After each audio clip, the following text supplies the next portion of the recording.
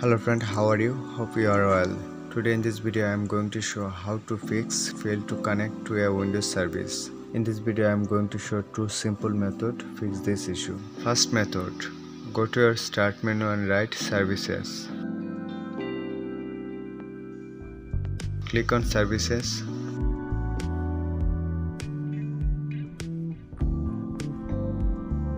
Among the services you find out system event notification.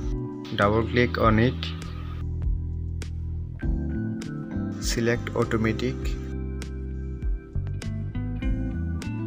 Click apply. Click on stop. After that click on start. Click OK. Now find out another services com plus event system. Double click on it. Select automatic. Click apply. Click stop. Click yes.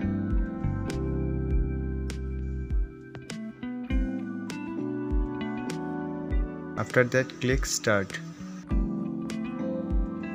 Click OK.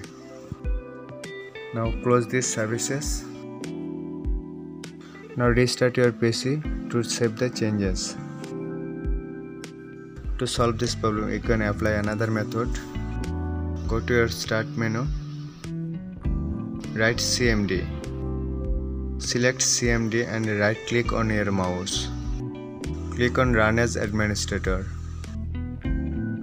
Here write a simple command NETSS space winchook space reset and press enter your keyboard.